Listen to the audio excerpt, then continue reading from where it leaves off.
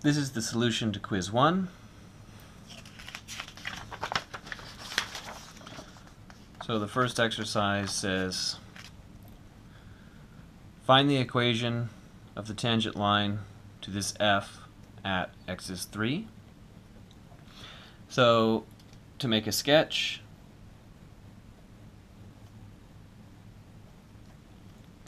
the plot of f is a parabola that opens up.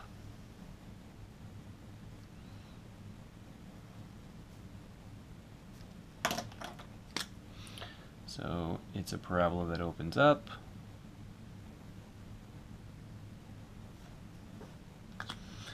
At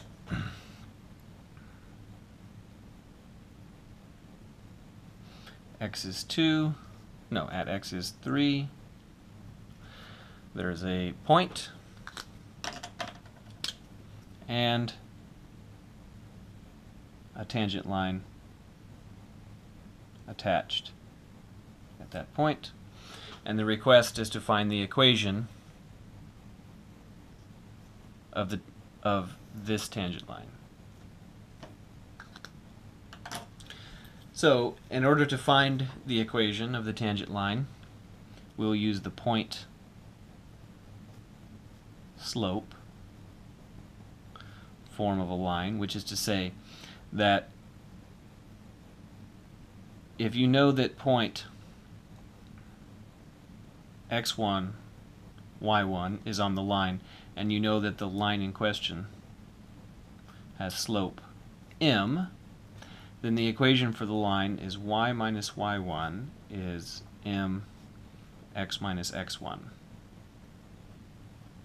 So what this exercise is, it is a request for you to find two things.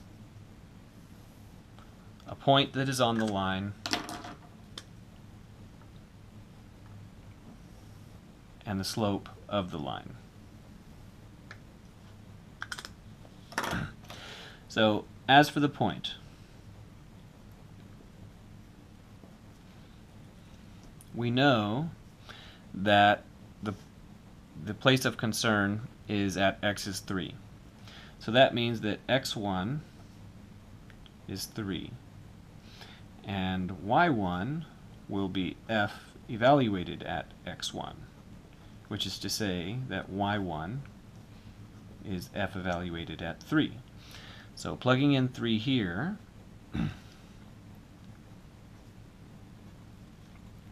that would be 2 multiplied by 3 squared, so that's 2 multiplied by 9, minus 3 plus 12. So y1 is 18 plus 12 is 30, minus 3 is 27. So the point x1, y1 is 3, 27. So we can add that to our picture up here. This is 27. The slope of the tangent line, the fundamental idea that's being tested here is your understanding of the connection between slope of tangent line and derivative. The slope m will be the derivative of f evaluated at x1. So in order to evaluate this, we'll need to find the derivative. So the derivative of f is 4x minus 1. And m, the slope we're looking for, is what we get when we plug in 3. So m is 4 times 3 is 12 minus 1 is 11. So as a result, the equation of the tangent line, y minus y1 equal mx minus x1, that would be y minus 27 is equal 11 x minus 3. And then simplifying a little bit, y minus 27 is 11x minus 33. And then add 27 to both sides, so y is 11x minus 6. And that's the answer to number 1. Number 2, compute the following limits. Okay, so then in part A, this is the limit as x goes to 4. It's clear that the denominator is 0. It's not clear if the numerator is 0. If the numerator is 0, then this limit is indeterminate, and we can do further work. If the numerator is non-zero at 4, then the limit doesn't exist. So we need to evaluate the numerator.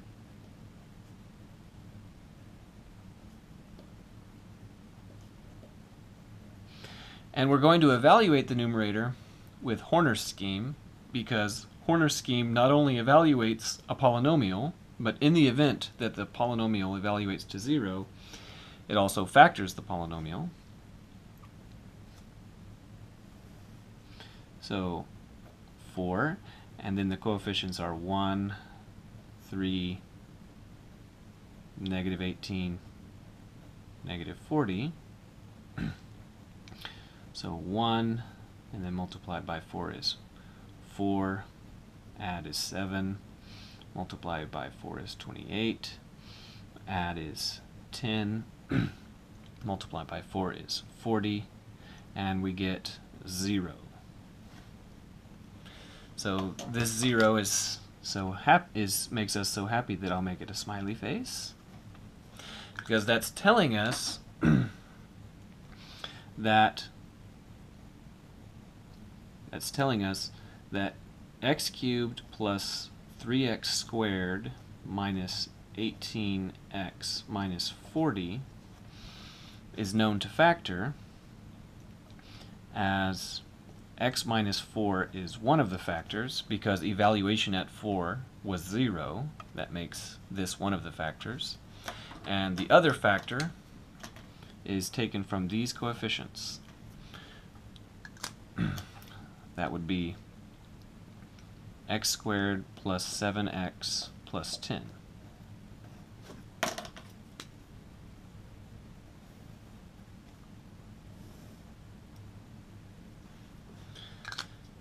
As a result,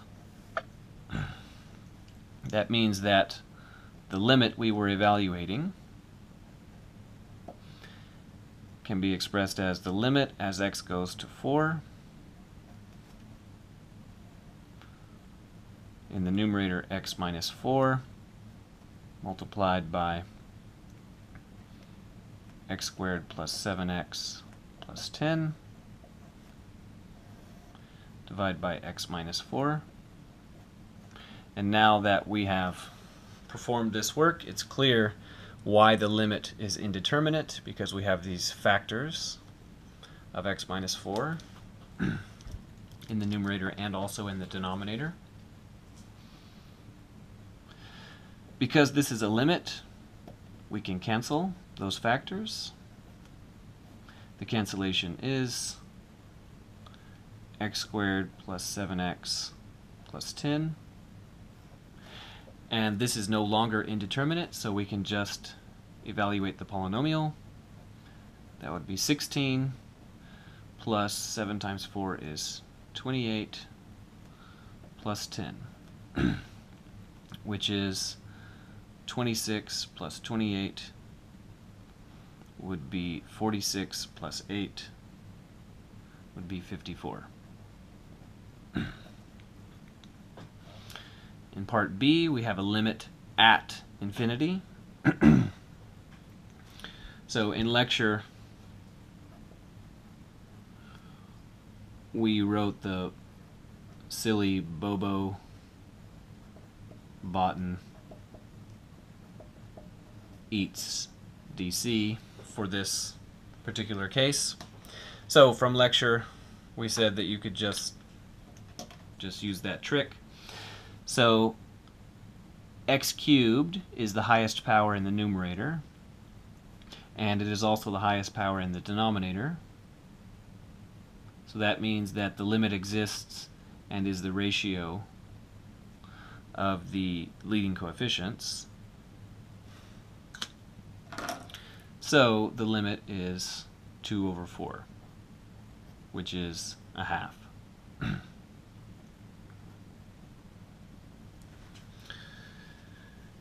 Now, some of you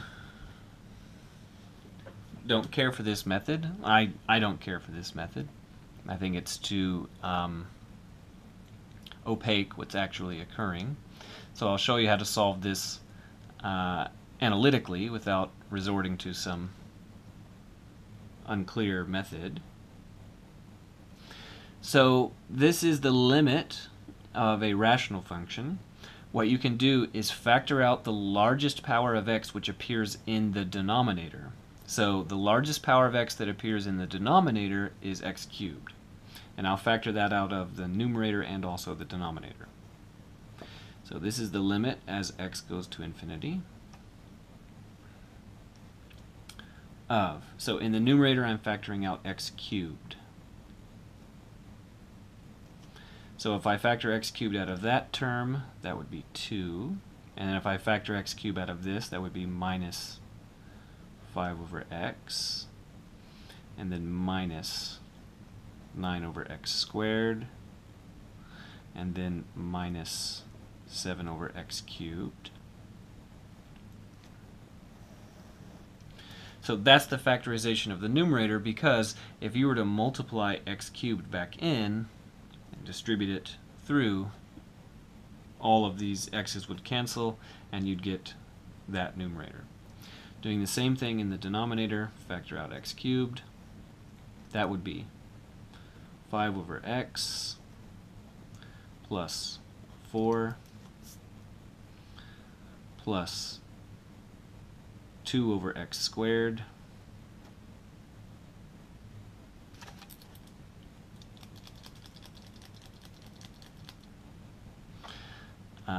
plus 3 over x cubed. And then this x cubed and that x cubed cancel because we're going to infinity. So they cancel, and then we can evaluate each one of these. So first cancel them, so the limit as x goes to infinity of 2 minus 5 over x minus 9 over x squared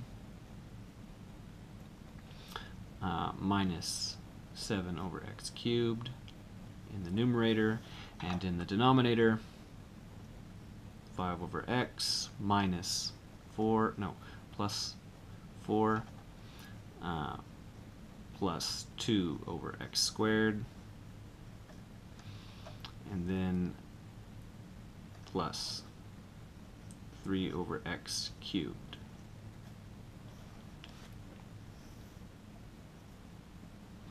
And so now, as x gets big, all of these terms with x's in the denominator are going to go to 0. So this one to 0, to 0, to 0, to 0, to 0, to 0. And the only ones that don't go to 0 are the ones without x's in the denominator. So this would be 2 minus 0 minus 0 minus 0 divided by 0 plus 4 plus 0 plus 0, which is 2 over 4, which is exactly what Mr. Bobo Botan said.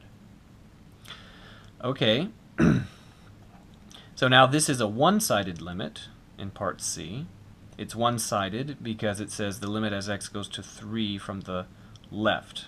That's the meaning of the negative superscript. So you can observe that the denominator is 0 at the limit point, and the numerator is non-zero. So this is non-zero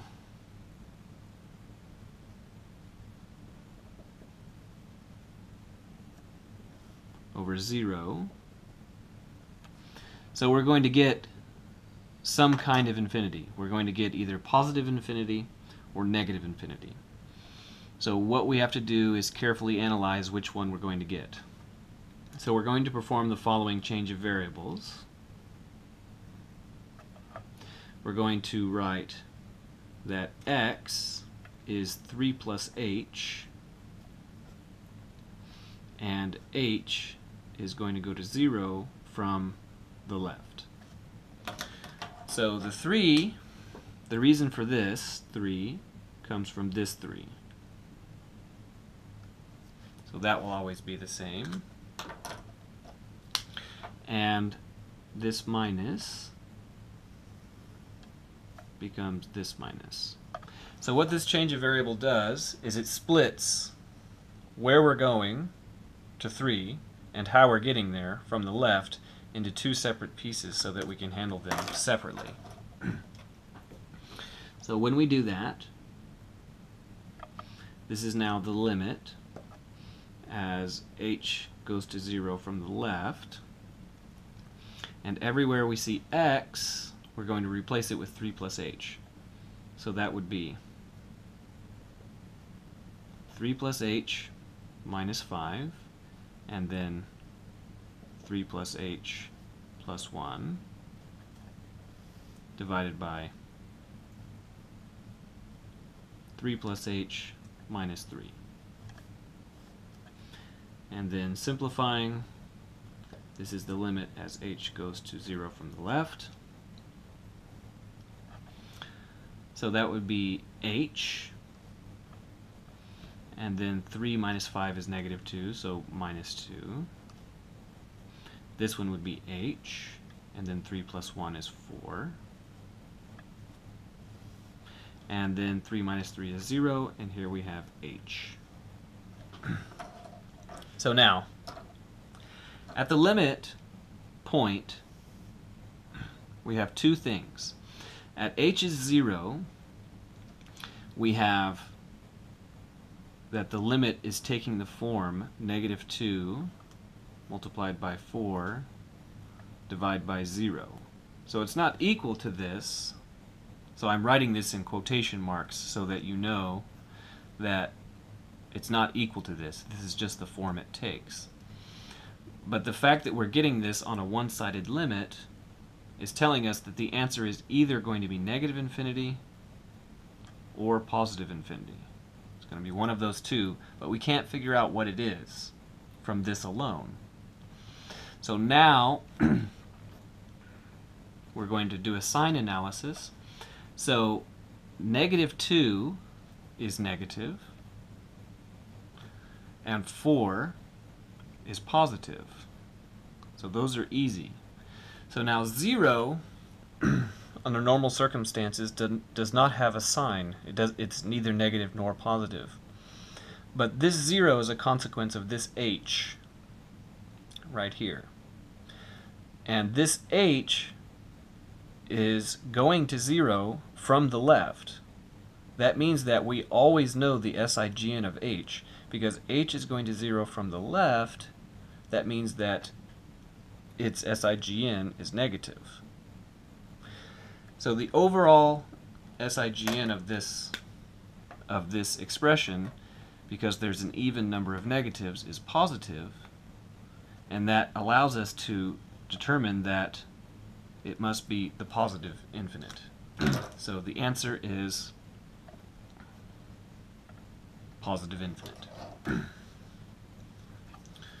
And finally, question 3.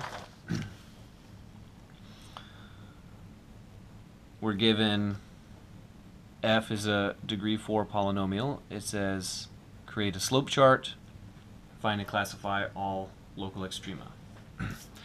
So the first step in the construction of a slope chart is to find the natural domain.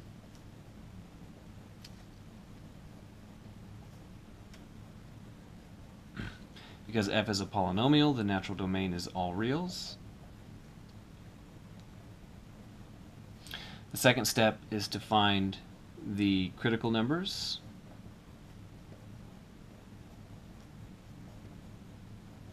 Which is to say where the derivative is 0 or undefined. So let's find the derivative.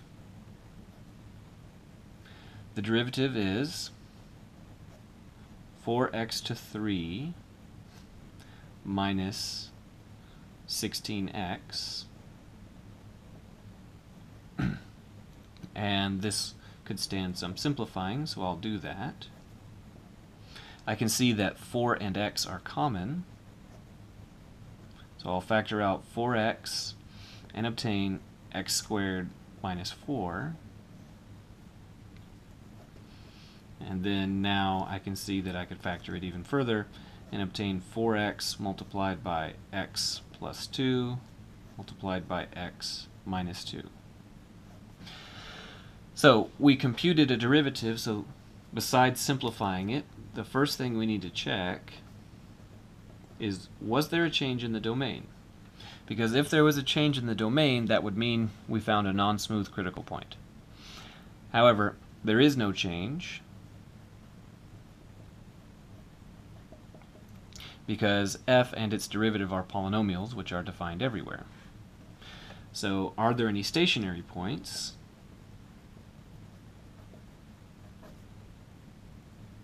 Which is to say, is there anywhere that the derivative is 0?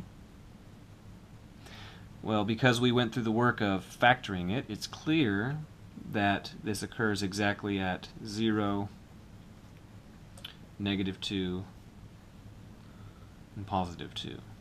So those are the stationary points. So now we're going to make the chart.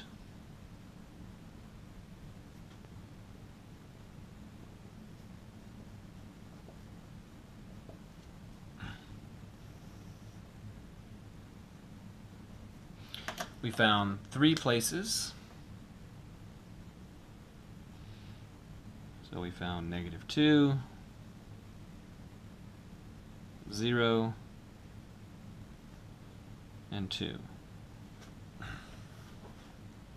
So now in between, in each region we need to select a test point. So how about -3 for this one, -1 for this one, 1 for this one, and 3 for that one. So now we're going to take these test points and we're going to evaluate them for SIGN in this factored expression for the first derivative. So at -3, 4x is negative, x plus 2 is negative, and x minus 2 is negative. At -1, 4x is negative, -1 plus 2 is positive, and -1 minus 2 is negative. At 1, 4x is positive, x plus 2 is positive, and x minus 2 is negative. And at 3, 4x is positive, x plus 2 is positive, and x minus 2 is positive. So now we have the sign patterns in each region. The overall sign in the leftmost region is negative, so that means negative slope. The overall sign in this region is positive, that means positive slope. The overall sign in the third region is negative, so that means negative slope. And the overall sign in the rightmost region is positive, so that means positive slope. So this is the answer to part A. And then the answer to part B is just interpreting this chart. As for the local extrema,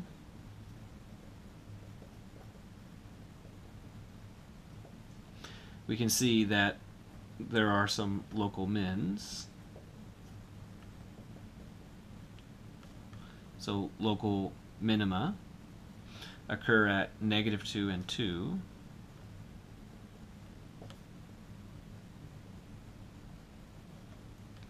And local max occurs at 0.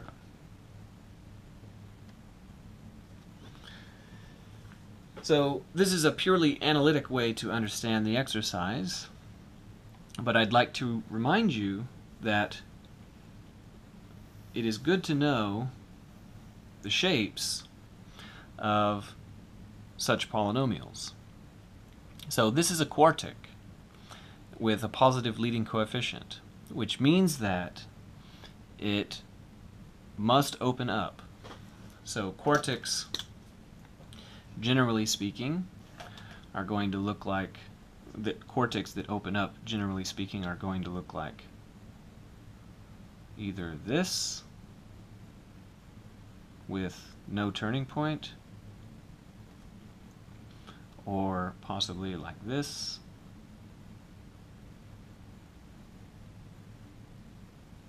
with 3 turning points. And in the case of the one that we have, it is symmetric, and it will look like this.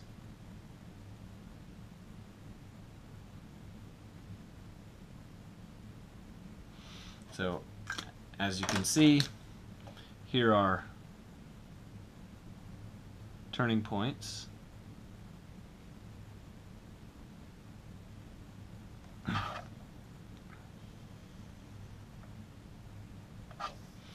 And you can observe from the picture, the slope chart is down, up, down, up, which is in agreement with our analytic understanding.